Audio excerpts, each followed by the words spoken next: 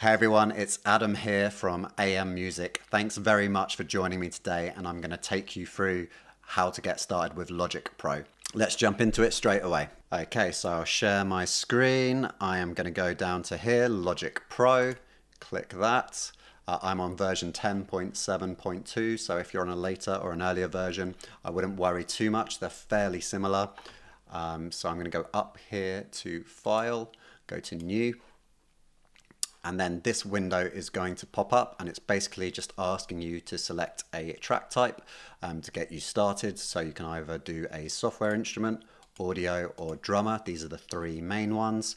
Software instrument is going to allow you to use a MIDI keyboard and input data, input notes, so that you can control Logic's synthesizers, keyboards, drummers, basses, all these virtual instruments. The audio one is going to allow you to record real audio. So if you've got a microphone or a guitar and you've got it plugged in via a cable, this is the way to go. Main two types in Logic are software instrument, which is MIDI, and audio, which is audio. You've also got a third one, which is the drummer, and that's basically like a virtual drummer.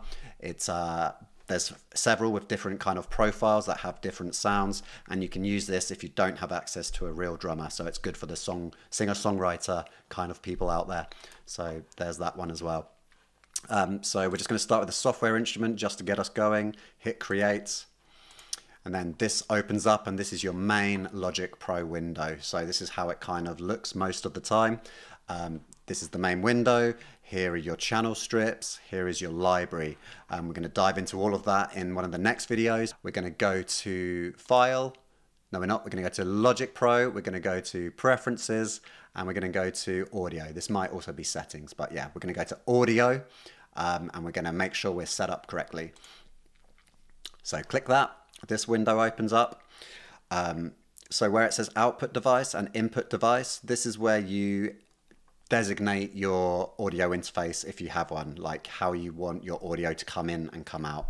I really recommend that you have an audio interface that's separate from what's built into your Mac. The sound quality will be much better, and it will also be able to handle and it will create less delay for recording and things like this.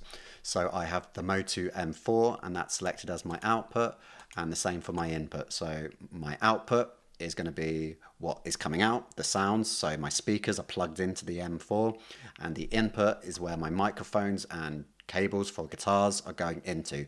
So I want those two set up. If you don't have a third-party audio interface, you can choose Mac Mini or whatever your Mac is down here, and that will be your output, and same for your input as well.